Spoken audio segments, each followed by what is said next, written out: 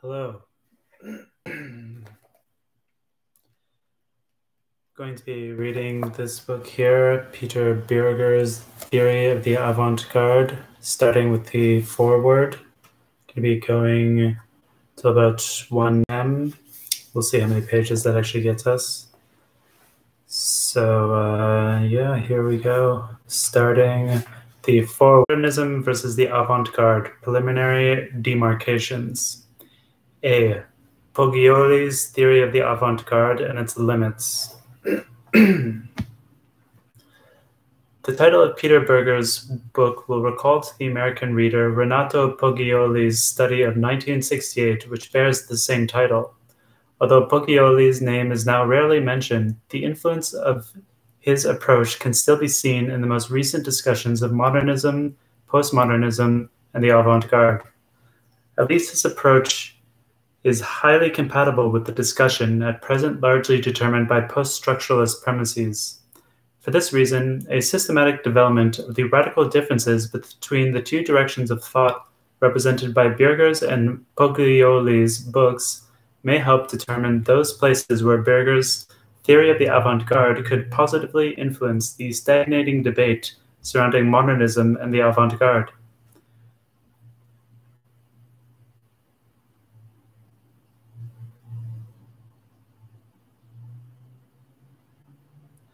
A rarely questioned assumption that underlies this debate is that avant-garde literature derives from the dichotomy between conventional cliched language and experimental linguistic forms that dislodge those cliches. This explanation, of course, is not unique to the study of the artistic media using language, since a similar dichotomy of conventionality versus originality has dominated the critique of other arts.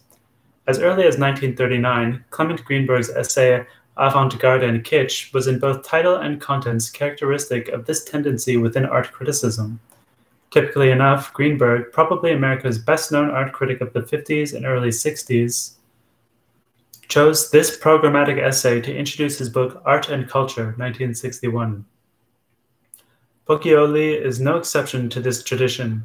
In his view, the tendency of avant-garde writing to concentrate on linguistic creativity is a, quote, necessary reaction to the flat, opaque, and prosaic nature of our public speech, where the practical end of quantitative communication spoils the quality of expressive means, end quote. Thus, the hermetic, dark language of modern fiction has a social task. It functions as, quote, at once cathartic and therapeutic in respect to the degeneration afflicting common language through conventional habits, end quote. The, quote, cult of novelty and even of the strange, end quote, in avant-garde art has for Pogioli definable historical and social causes in the, quote, tensions of our bourgeois, capitalistic, and technological society, end quote. The bourgeois, capitalistic, and technological society of which Pogioli speaks did not, however, begin with the period of the historical avant-garde during the 20s, and certainly not with the period of postmodernism in the 50s and 60s.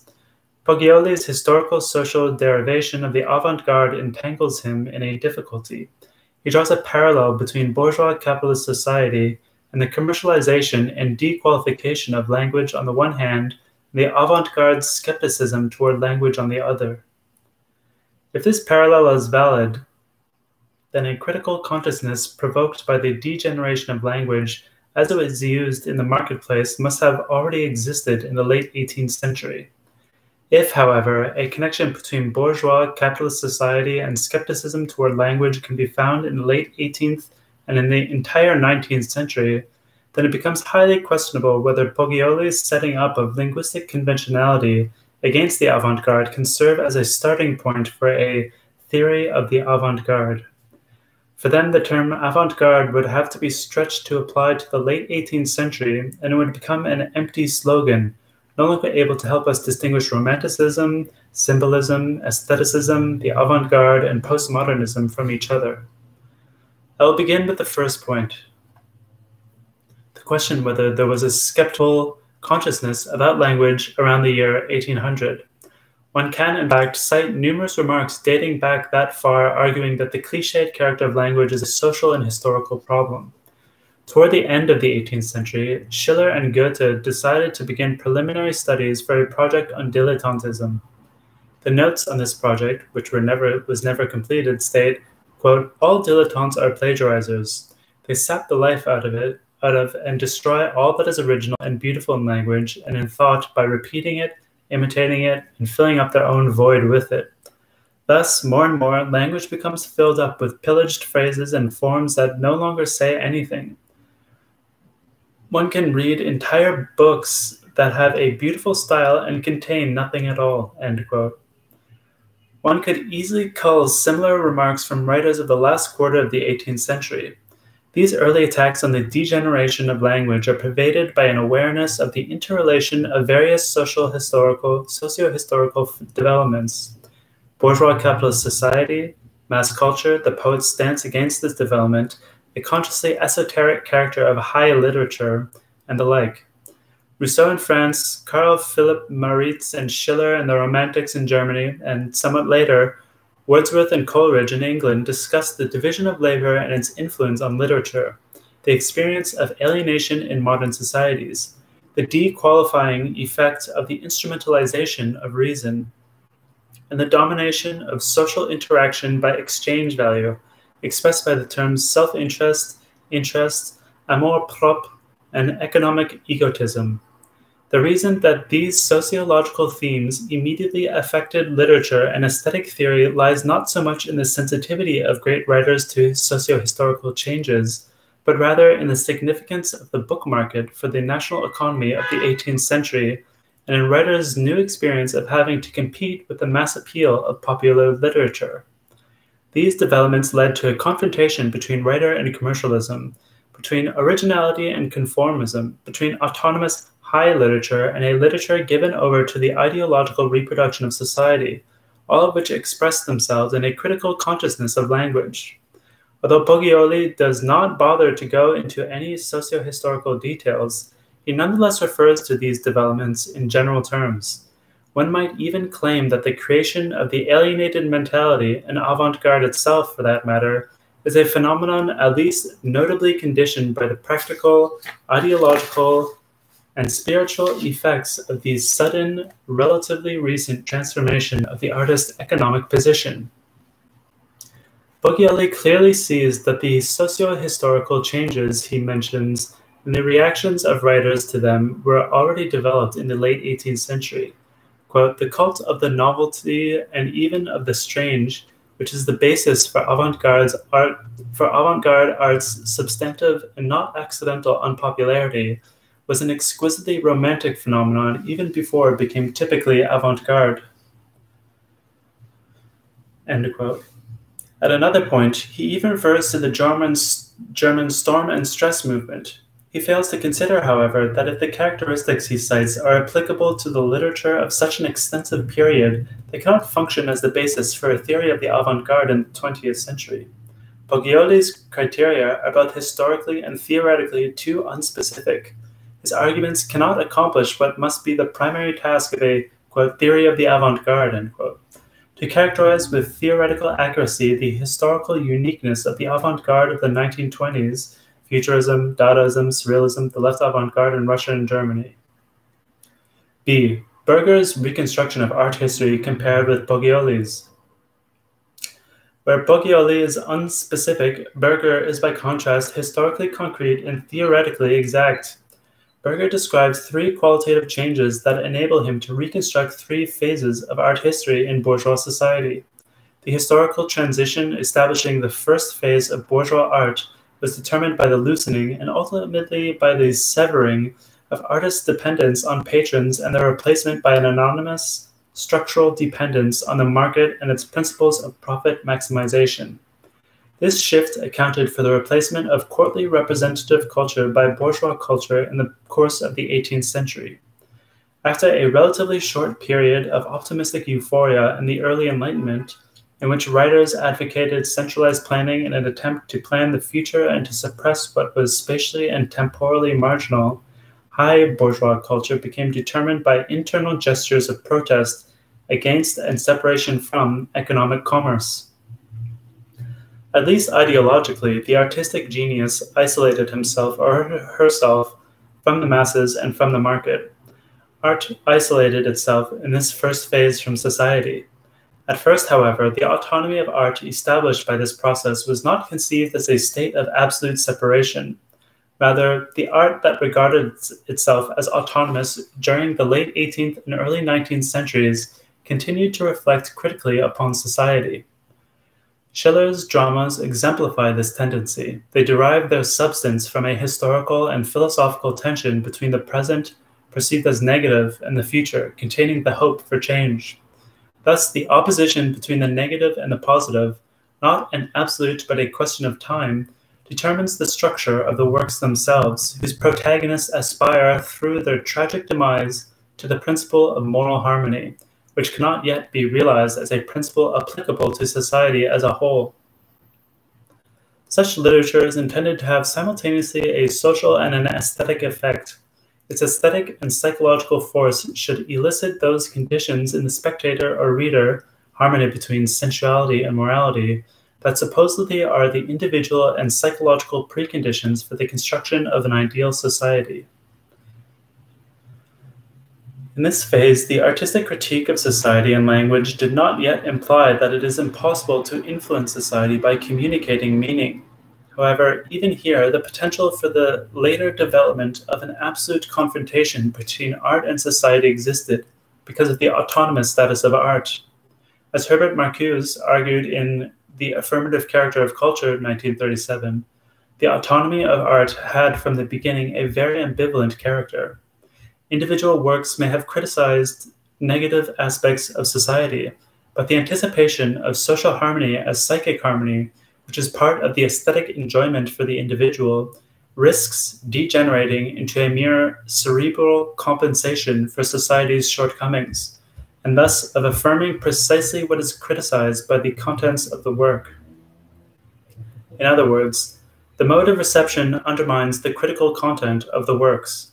Marcuse maintains that even the most critical work inevitably exhibits a dialectical unity of affirmation and negation by virtue of its institutionalized separation from social praxis. For Bürger, this ambiguous status of art in bourgeois society provides the key to understanding the logic of recent art history. The contradiction between negation and affirmation, implicit in the autonomous mode in which art functioned, led to a feeling of impotence among writers, to a realization of the social ineffectiveness of their own medium, and thus to ever more radical confrontations between artists and society, especially as the elements of affirmation and compensation came increasingly to influence readers' responses. This development greatly changed the effects artists aspired to make, and also the means for making those effects, the techniques of narration and the artistic treatment of language. Traditional narrative modes portraying a finite number of social agents who move through a plot that takes them from one grouping at the beginning to a regrouping at the end of a story only makes sense if the narratives refer critically or positively to norms and values essential to social interaction. Most critics of modernism perceive this correlation rather clearly.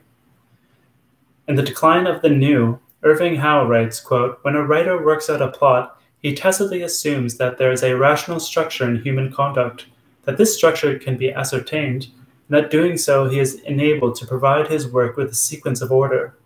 But in modernist literature, these assumptions come into question. In a work written on the premise that there is no secure meaning in the portrayed action, or that while the action can hold our attention and rouse our feelings, we cannot be certain, indeed must remain uncertain, as to the possibilities of meaning," end quote. From the mid-19th century on, roughly from Flaubert on, this tendency becomes not merely common, but predominant. The only aspect of Howe's perspective one could criticize is that of transforming a socio-historical development into a philosophical problem.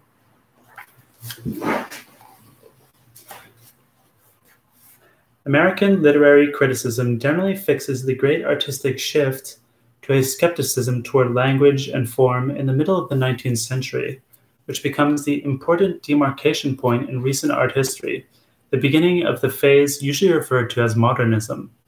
The new skepticism, the doubt that artistic language can be a medium for discussing norms and values, results in the dissociation of language from the traditional forms of narration, a view that can at least partially solve the difficulties in Pogioli's approach.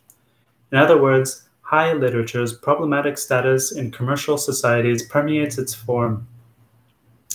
Such literature no longer refers positively to society by critically presenting norms and values, but rather attacks the ossification of society and its language in what amounts to intellectual guerrilla warfare.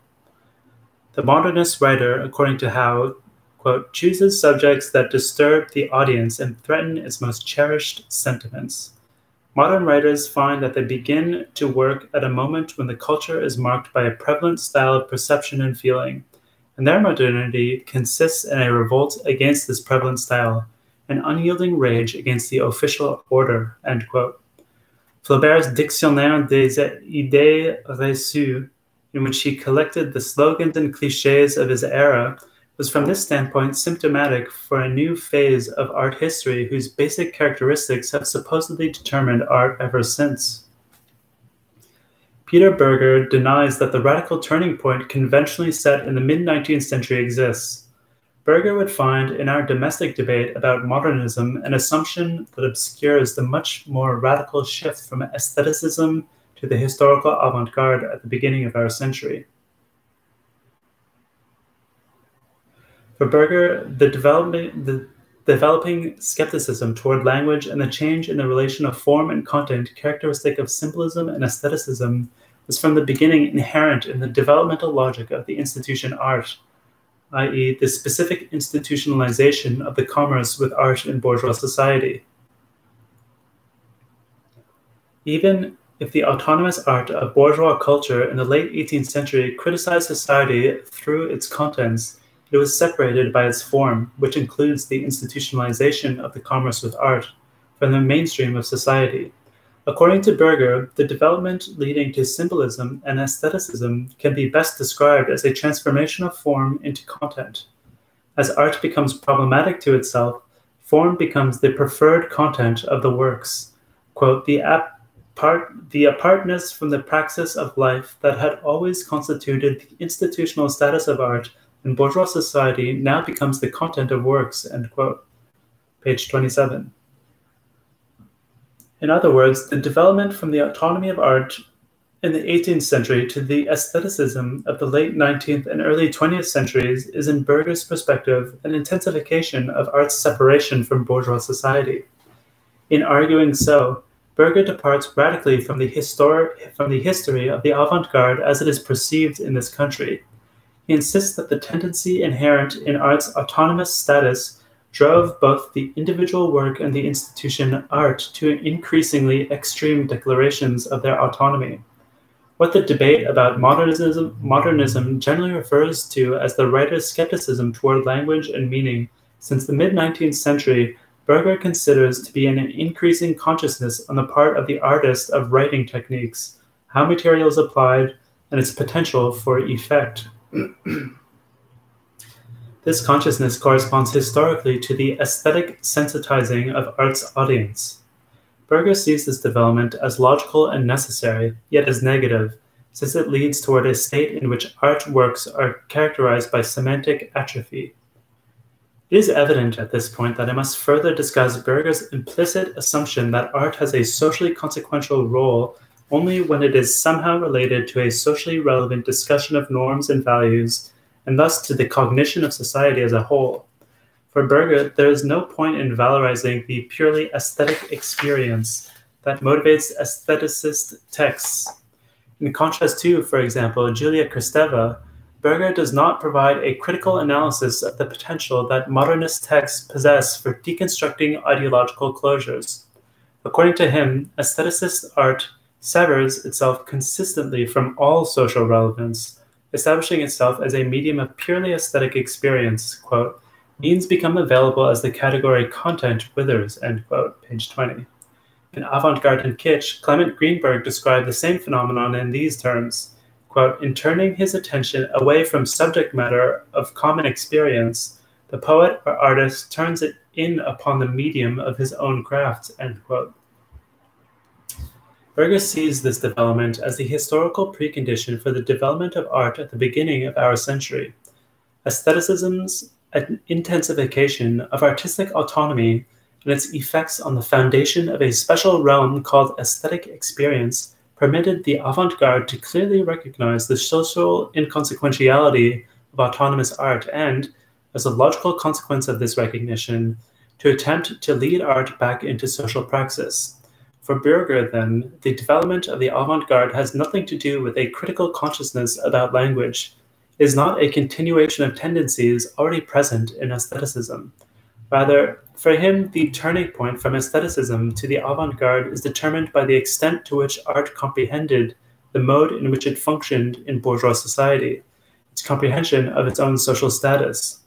The historical avant-garde of the 20s was the first movement in art history that turned against the institution art and the mode in which autonomy functions.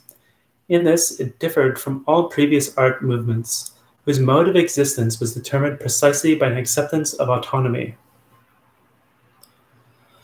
Even from a hasty review of Bürger's historical reconstruction, I trust it is clear that Bürger accomplishes what was impossible for Poggioli, impossible because of Poggiolis' sweeping criteria. Bürger gives us a historically concrete and theoretically exact description of the avant-garde. Poggiolis' theory is at best a theory of modernism that explains certain basic characteristics of artistic production since the middle of the 19th century, and perhaps since Goethe and Wordsworth.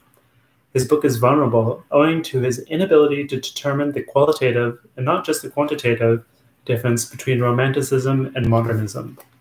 Yet, in his tendency to equate modernism and the avant-garde, and to subsume both under the label modernism, Poggioli typifies the Anglo-American tradition.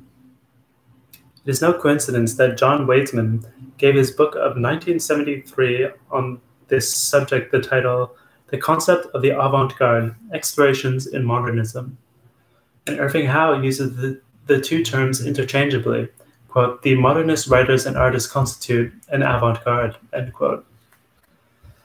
The equation of the two terms stems from an inability to see that the theoretical emphases of modernist and avant-garde writers are radically different.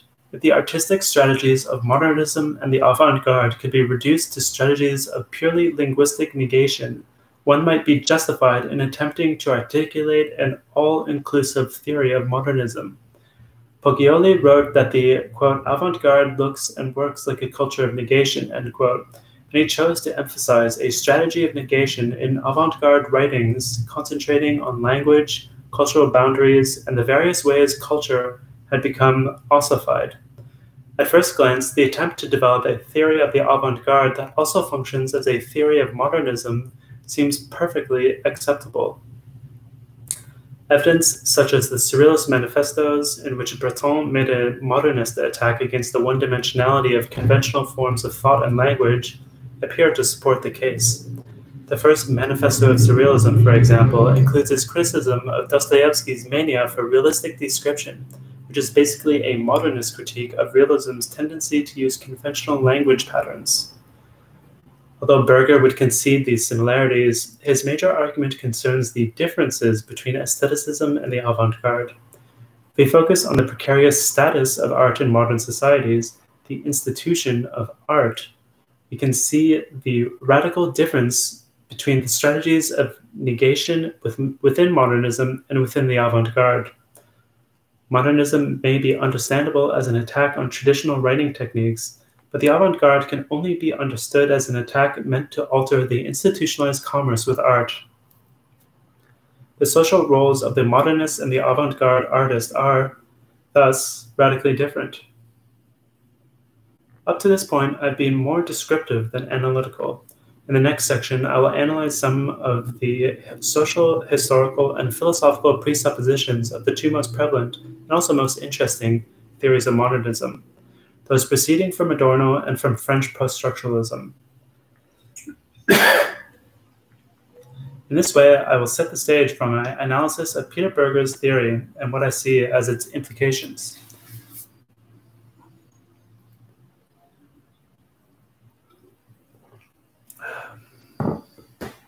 2. The social and political implications of the major theories of modernism.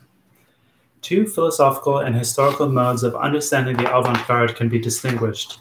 These modes have contrary anthropological, social, and philosophical implications. One proceeds from what seems to be an infinitely variable opposition between solidification and dissolution, representation and life, metaphysical closure and deconstruction, general and particular, quantity and quality. The other proceeds from the historical observation that the mass media and official ideological discourses tend to destroy and expropriate individual languages in the interests of domination. This second mode of thought juxtaposes the state of expropriation with a utopian state in which dominated social groups reappropriate language, allowing it once again to become a medium for expressing the needs and material, concrete experiences of individuals and groups. It can thus counterbalance the powers that strive to dominate socially. The first mode of thought can be associated generally with Breton, Artaud, Barthes, Adorno, and Derrida. The other can be associated with Brecht, Benjamin, and Negde and Cluj. The social implications of Peter Bürger's unique reconstruction of the history of modernism and the avant-garde can best be appreciated if he is arrayed against these two predominant theories of cultural politics. Thus, before proceeding with an analysis of Bürger, I will take a closer look at the two modes, suggesting that the first, represented by Adorno, Derrida, and albeit in a less reflective manner by critics like Bogioli, tends necessarily towards social and political pessimism. A. Adorno's theory of modernity. Adorno's concept of the interrelation of art and society is determined by his view of the development of liberal high capitalism since the middle of the 19th century. In the modern period, exchange value came to dominate society. All qualities had been reduced to quantitative equivalences. Adorno does not see this process as a fall from grace confined to the modern era only, the result of social, economic, and political decisions in the 19th century, or as one that might have been prevented. Rather, this process, which started with the beginning of human history, inheres in man's drive for self-preservation and in the ambivalent character of reason resulting from and accompanying this drive. In Dialectic of Enlightenment, Adorno, together with Horkheimer, reflected on, quote, the difficulties in the concept of reason, end quote.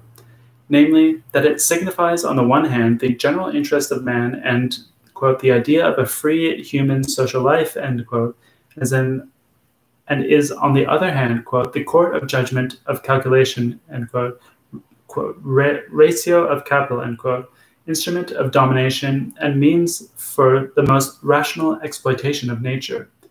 The human necessity of material self-preservation determines the elements of truth in instrumental reason, i.e., that mode of reason which, quote, which adjusts the world for the ends of self-preservation and recognizes no function other than the preparation of the object from mere sensory material in order to make it that material's subjugation, end quote.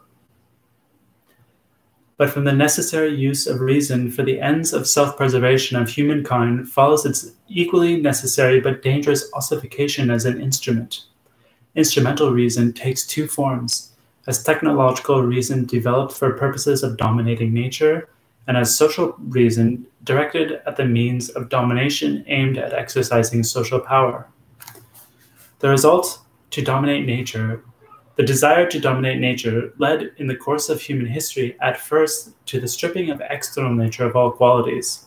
In its attempts to use nature in technical and manipulative ways, instrumental reason comes to regard nature as the other, as controllable, and subjects it to a conceptual scheme in which relations are reduced to being purely quantitative. Quote, enlightenment recognizes as being an occurrence only what can be apprehended in unity. Its ideal is the system from which all and everything follows, end quote. This tendency, predetermined by the drive for self-preservation, comes to pervade in Adorno's view little by little all the spheres of human life, including the organization of society, in which the relationships of individuals to each other are determined by the power mentality, and the quantification of inner nature for the purpose of commercially exploiting standardized needs.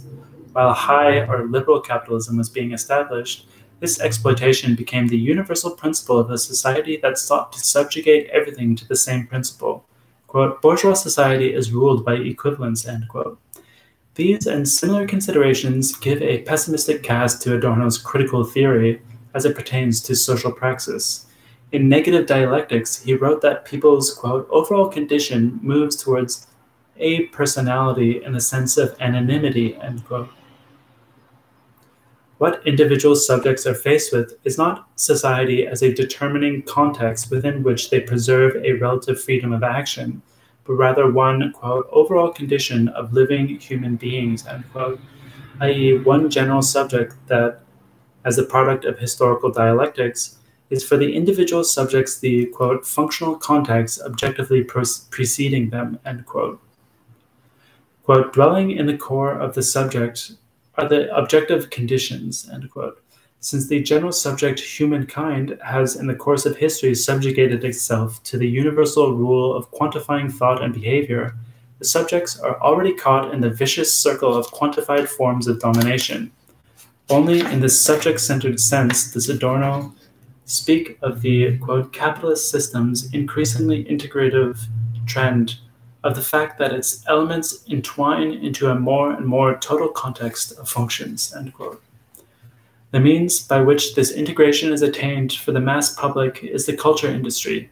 Again and again in Dialectic of Enlightenment, Horkheimer and Adorno refer to the increasingly, quote, complete quantification, end quote, of the public through the culture industry. Quote, under monopoly, all mass culture is identical, and the lines of its artificial framework begin to show through.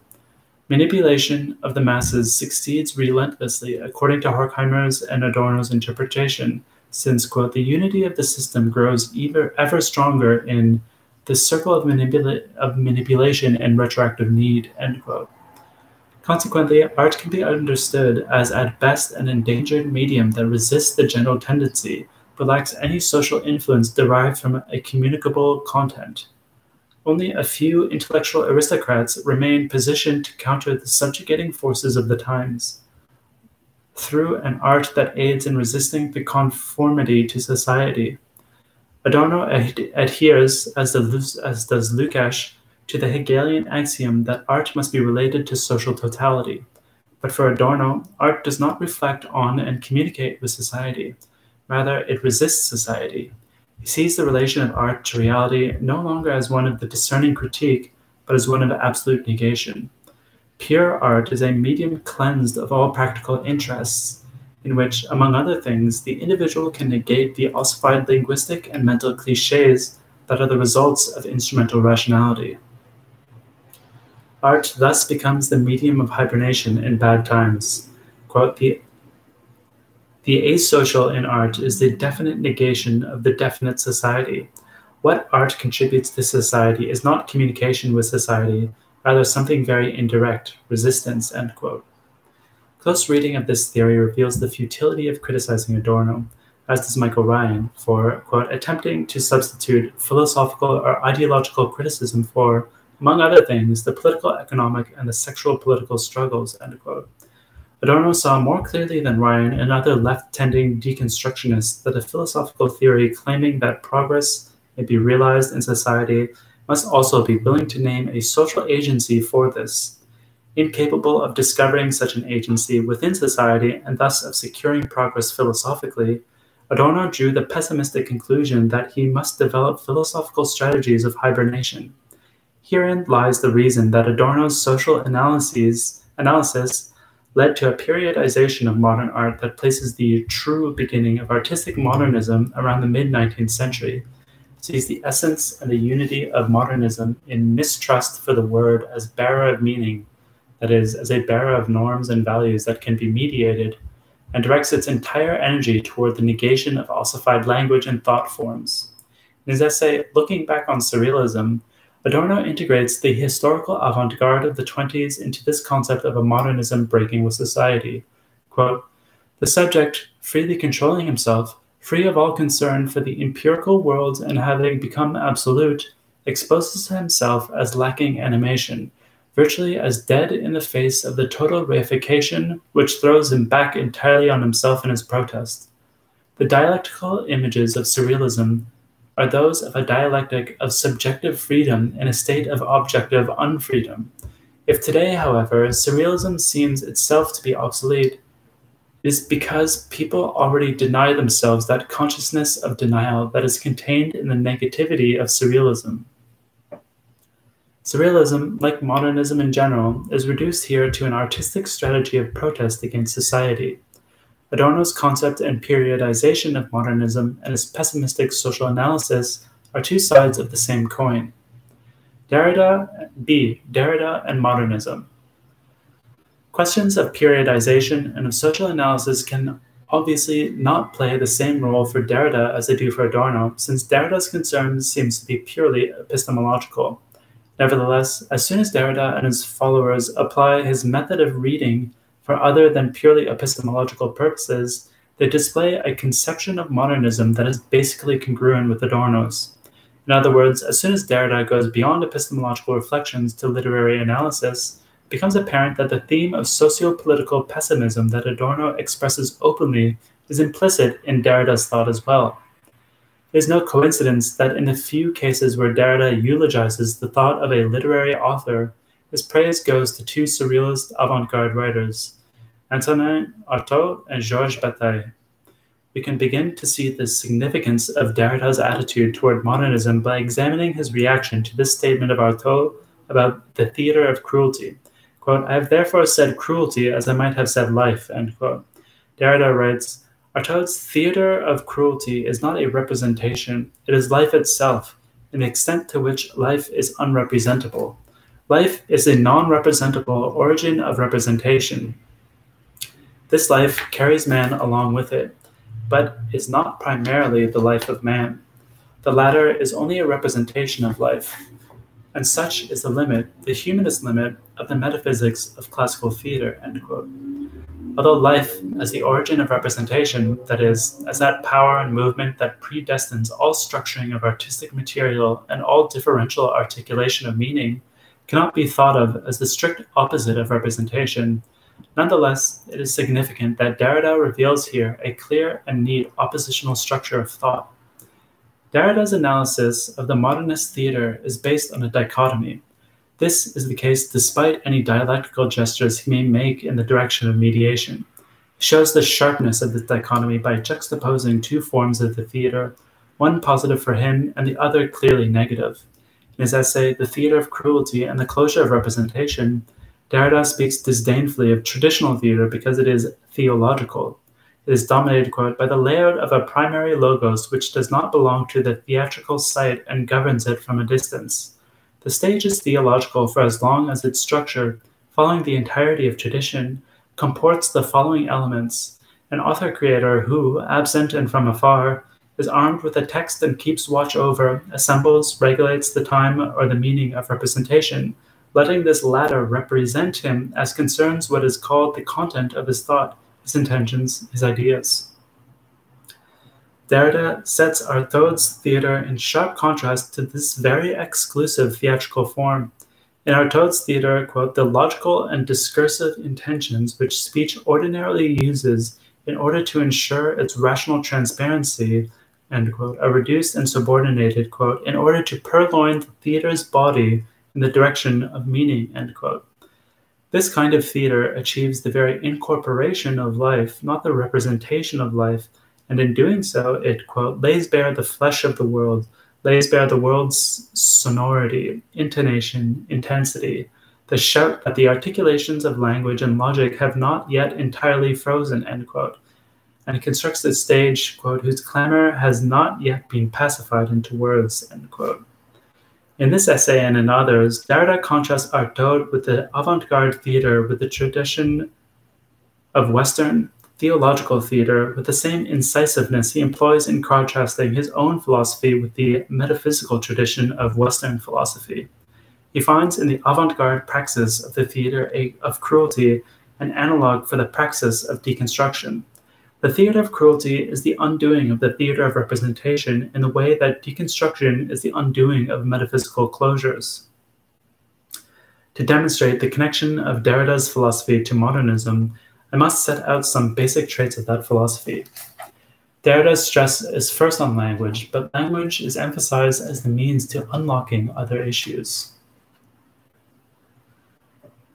Derrida argues that language is a differential and material system, itself never closed or total, but in perpetual motion. Language, as such, not only structures thought, but is also engraved and imprinted in all thought. Our discursive cognition and evaluation of reality is, in other words, predetermined by a transsubjective linguistic field, whose construction is effected by the constant but never fully successful effort of metaphysical or logocentric exclusions and closures. Derrida, however, is not so much interested in the simple fact that thought is determined by language as in the consequences that this thesis has for the conception of a perceiving and signifying subject.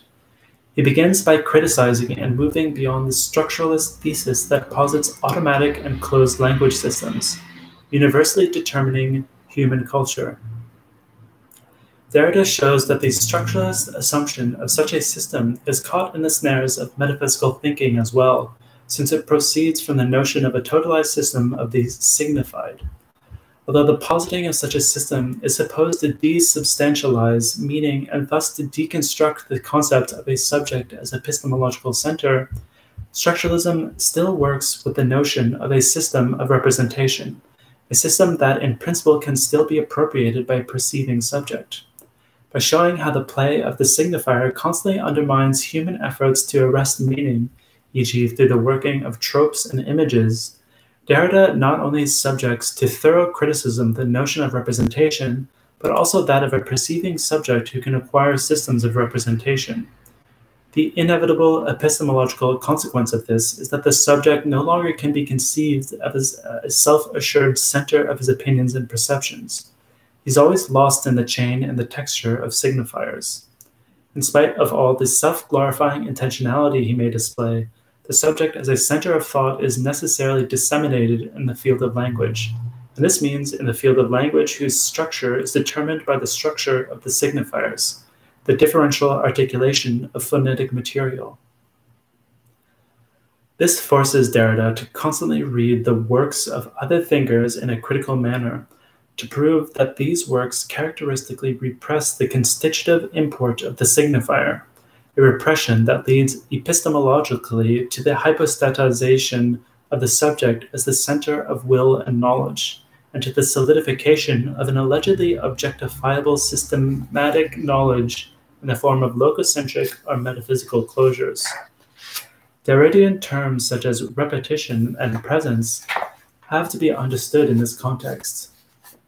The self-confident subject of idealistic cognition theory conceives of himself as self-present, i.e., his presence is allegedly determined by his own autonomous activities. Such a self regards language as merely the belated embodiment and representation of content previously present in his own consciousness, but fails to recognize that every sign is a priori constituted by the possibility of its repetition, a repetition that implies that consciousness is a priori interwoven with the chain of signifiers. In his essay on Artaud, Derrida writes, quote, "For us there is no word, nor, in general, a sign which is not constituted by the possibility of repeating itself. A sign which does not repeat itself, which is not already divided by repetition in its first time, is not a sign. The signifying referral, therefore, must be ideal, and ideality is but the assured power of representation, in order to refer to the same thing each time. This is why being is the key word of eternal repetition, the victory of God and of death over life," end quote. It is interesting that here a positive ideal takes shape, that of life and non-repetition, whose realization is in the hands not only of post-structuralism's deconstructive praxis, but equally of the artistic praxis of the avant-garde. The writing practice of artistic modernism has always tended to deconstruct meaning by questioning the author as a center who provides meaning to the artistic process of creation and shifts the accent of creative praxis from the chain of the signified to the chain of signifiers. It has favored linguistically productive texts over representative texts. Artaud seems to best illustrate for Derrida the positivity of the avant-garde art program. Not only is he against, quote, all ideological theater, all cultural theater, all communicative, interpretive theater, seeking to transmit a content, or to deliver a message, end quote, he works on the outline and foundation of a positive, constructive theater, since the, quote, profound essence of Artaud's project, his historico-metaphysical decision, end quote, is, quote, Artaud wanted to erase repetition in general. Non-repetition, expenditure that is resolute and without return in the unique time consuming the present, must put an end to fearful discursiveness, to unskirtable ontology, to dialectics, end quote.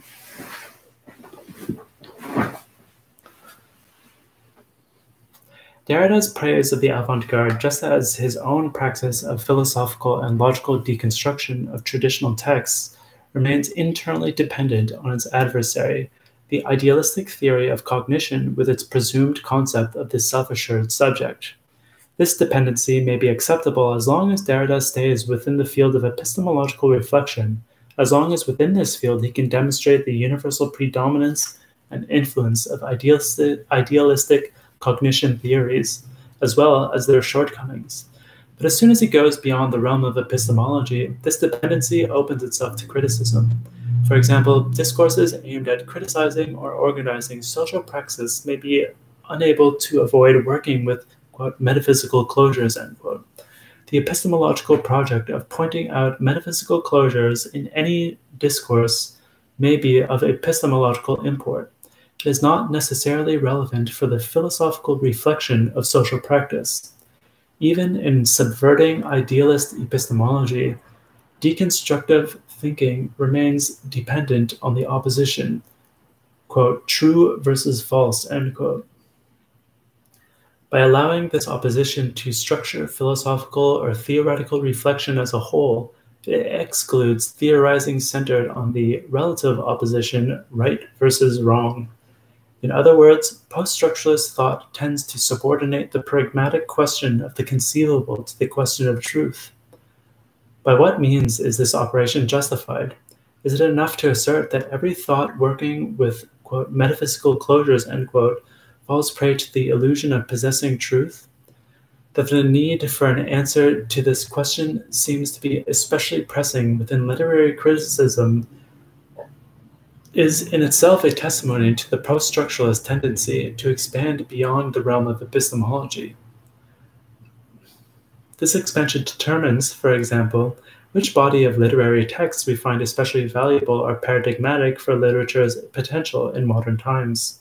It determines our conception and assessment of modernism and the cultural political choice between representative or linguistically productive texts.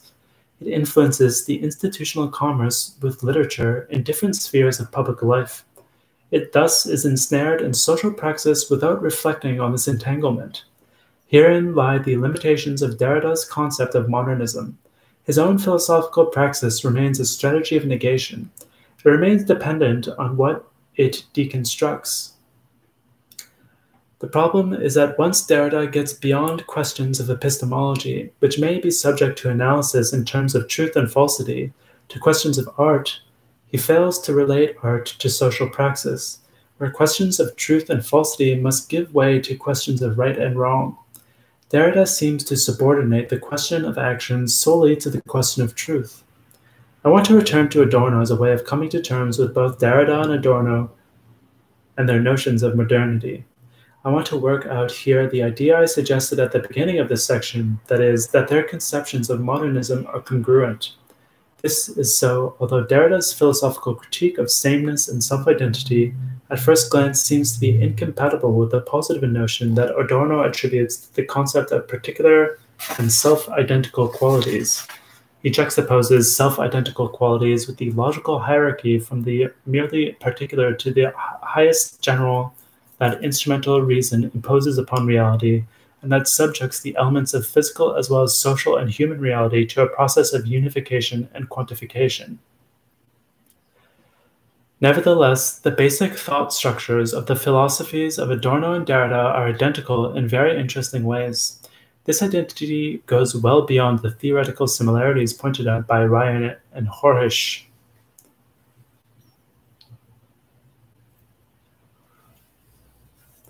Both philosophies critique a system of metaphysical closures that, for reasons of domination, reduces differences or qualities to comparable identities, and that eliminates heterogeneity in favor of exchangeable homogeneity.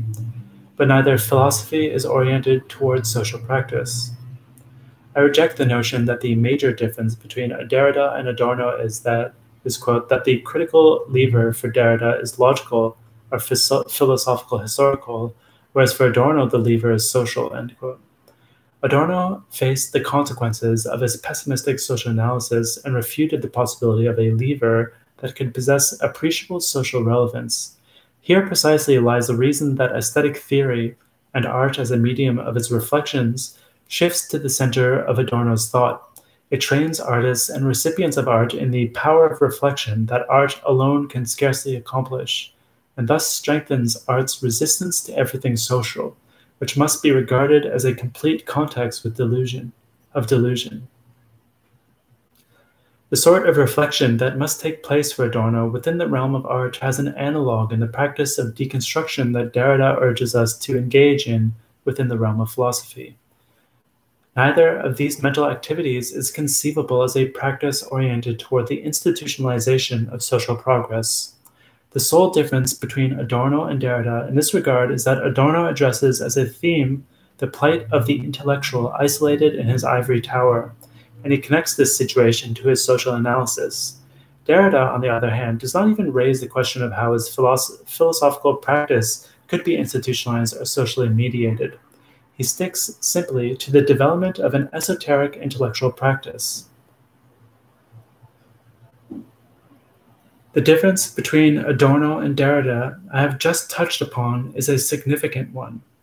If one wanted to refute Adorno's approach, one would have to start with his social analysis and prove its results to be inexact by, for example, discussing historico-politically and philosophically another social agency he overlooked, one that would permit progress and political engagement to be conceived of. Adorno himself was clearly aware of the significance of a social agency for an optimistic, progress-oriented social philosophy. His later socio-political pessimism arose, along with other ideas, from a development of his thought that in the course of the 30s made it impossible for him to continue seeing the proletariat as a historical subject whose existence guaranteed progress. Since he was unable to perceive any other social agent, which would not necessarily have to be a historical or general subject, but could, for example, be given with the structure of our psyche and its reaction to a reified world, his later philosophy centered on attempts at intellectual hibernation. If one wanted to refute Derrida's approach, one would have to start in an entirely different way. One could not base one's attack on the historical, political, or philosophical discussions of social agency, because the question of the institutionalization of deconstruction as a social practice does not seem to interest Derrida. Therefore, a discussion of his social and historical premises has to begin at an even earlier point. It must begin with the structure of his thought, with his procedure of analyzing concepts in terms of dichotomies. For example, his contrast between the self-glorifying subject of idealistic epistemology versus the notion of meaning as the effect of the play of the signifiers. The structure of his practice of thinking is based on the exclusion of other possibilities of thought without in any way legitimizing this exclusion. This procedure limits the possibility of expanding the practice of deconstruction beyond the realm of epistemological concerns. Even within this realm, I find Derrida vulnerable to criticism because he does exactly what he accuses his adversary, the entire tradition of Western thought, of doing. He gains the thrust of his arguments only by arguing antithetically against the subject of idealistic epistemology and against epistemological closures, but in doing so he employs the same suspect strategies of exclusion. Adorno's practice of negation in the medium of art and Derrida's philosophical deconstructions are both deficient as social practices, but for slightly different reasons. Adorno wrestled with the problem of agency but saw no solution for it at the time. Derrida doesn't even deal with the crucial matter of agency. In the following, I can only hint at a possible answer to the question Adorno cannot answer and that Derrida simply does not address. I will, however, return to the matter in more detail at the end of the introduction. Theories of social practice are not interested in what is universally true, but in what is right in a specific historical situation. The discussion of social practice has to be concerned with action-oriented values. Since any possible action is always already entangled in history or praxis, the values on which it is based can never be absolute or true. It is, in my opinion, highly typical of the structuring and excluding effect of post-structuralist theorizing that even the most reflective colleagues trained in the deconstructive mode of thinking always hastily assume that the mere use of the term value implies some claim to the absolute validity of a position. The texts or our own entanglement in history or praxis allows valuations only within the framework of specific historical situations. These situations are not ideologically homogeneous. The divergence of ideological positions within any such framework is a result of ruptures, inconsistencies, and contradictions within single discourses and between discourses, which can be perceived as interpretive strategies competing for domination.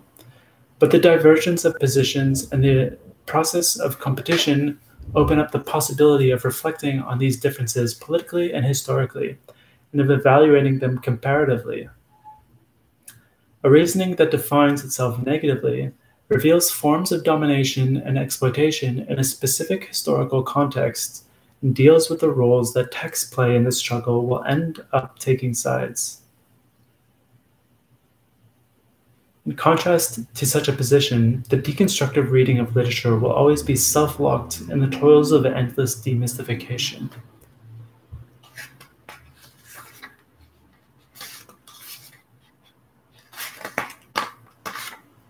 C. Beyond Adorno and Derrida on modernism, literature and experience. The question whether something is right or wrong in a given historical framework displaces the epistemological question whether something is true or false.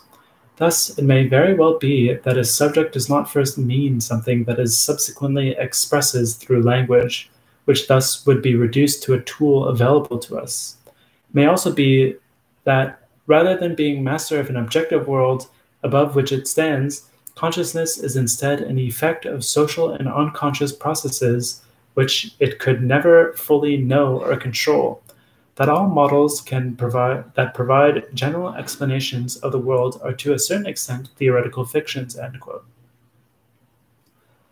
But this does not contradict the necessity of discussing literary texts as representative texts, as models of human behavior, and as participants in the constant struggle for interpretive power within society. If anything, an overemphasis on epistemological questions prevents us from seeing that the literary media and the public spheres of cultural production are to be highly prized socially because they make it possible for individuals to work through their material experiences and understand them as consciously as they can. With its focus locked on the text as an order of signifiers, preordained by the given historical situation, and on writing as that which is engraved on us from this order, post-structuralism excludes from the start the possibility that there might exist a material organization of social reality external to language and imprinted on our psyche and physical being, written into our existence via the mechanisms of material as well as cultural reproduction. I don't mean to say that with the help of language, we could accurately recognize the physical psychic effect of the material organization of society on human beings. But what I have just posited could mean that this effect might cause a latent tension to develop between itself and the prevailing text of a period, that the prevailing ideology of a historical situation organized in a text is designed to misinterpret those effects and thus to establish the precondition for illusory satisfaction, which in turn is not only designed to deflect those psychic tensions or contradictions, but to stabilize the prevailing system of ideological and economic reproduction in a given society. Just as the play of signifiers contradicts and undermines any claim of possessing a well-defined, conceptually unequivocal, logocentric discourse, so material experience may contradict and undermine the prevalent ideology of a historical situation. And just as the struggle for interpretive power by imposing metaphysical closures attempts to restrain the play of signifiers, the prevailing ideology limits the means by which individuals may more or less consciously understand their material experiences. If what I've outlined is the case, then the predominant ideology of a period could be interpreted as a strategy of textual domination, with the goal of robbing the dominated groups, sexes, nations, and classes of the language necessary for interpreting their situation. The complete quantification of the public sphere by the culture industry that Horkheimer and Adorno refer to could be described as the expropriation of those heterogeneous languages with which individual experiences might remain interpretable without the individual being subjected to a complete identification with the generality. Mass media for Adorno, however, block from the start the interpretation of our sensuous material experiences through a dominating system of spectacles, images, and representations. The question I would pose and emphasize is whether this attempt to thoroughly dominate cultural life is necessarily successful.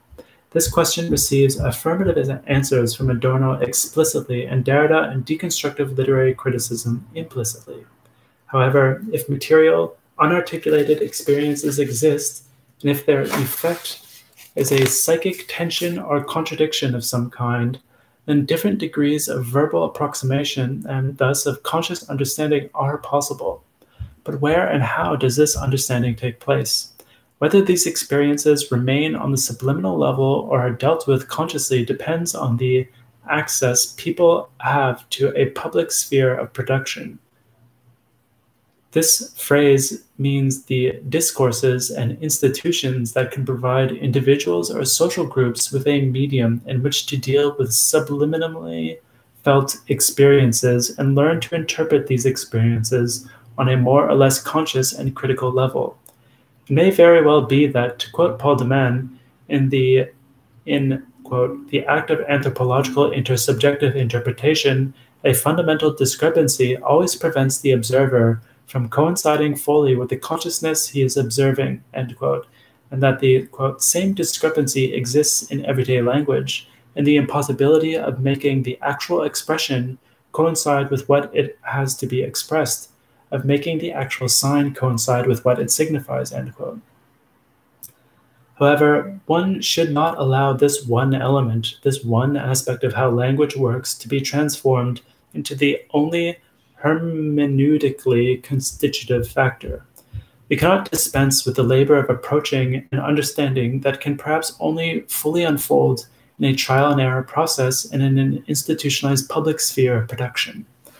Oskar Negit and Alexander Kluge, who developed this concept of the public sphere of production in their book Öffentlichkeit und Erfahrung, Public Sphere and Experience, argued that only experience confirmed and corroborated through discussion and copied with as collective experience and coped with as collective experience can be said to be truly experienced.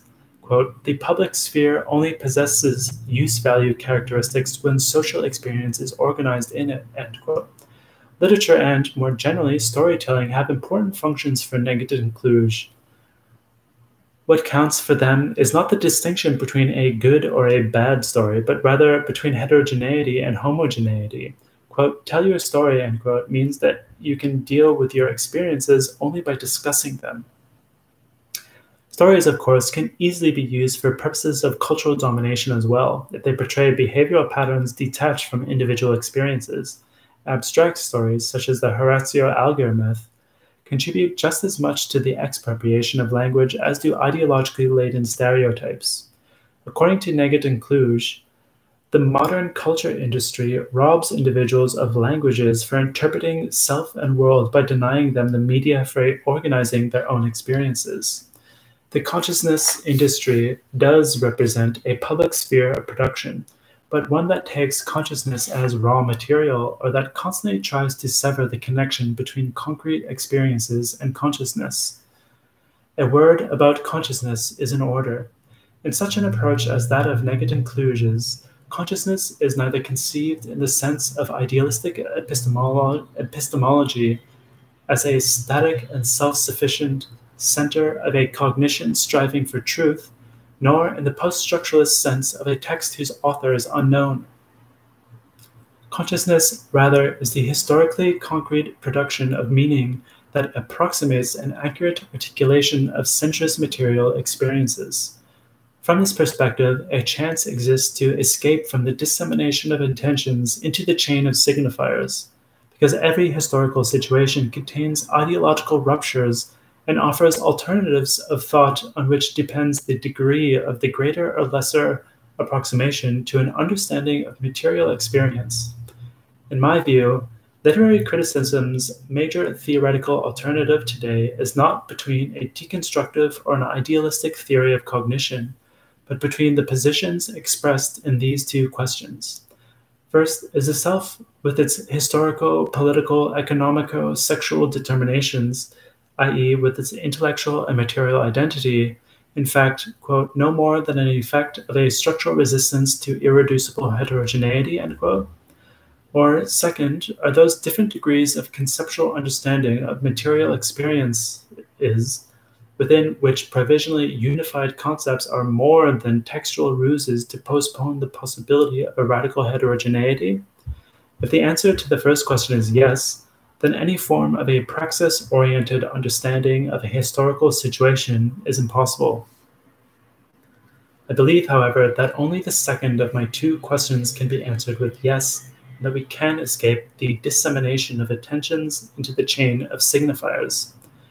The ideological ruptures in every historical situation enable us to develop alternatives of thought that do approximate an understanding of experience.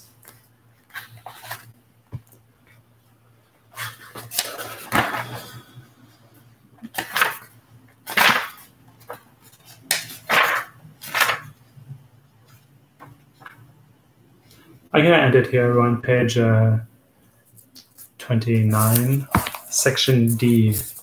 We're pretty close to ending this third section here, but I'm going to be reading for now. We'll save it for the next day. The forward is going on for quite a while, and then there's like pretty lengthy introduction at the end of that. Eventually we'll get to the text. Half of this book seems to be like just supplementary material, and then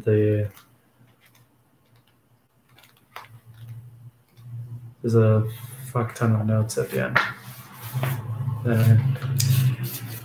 Until next time.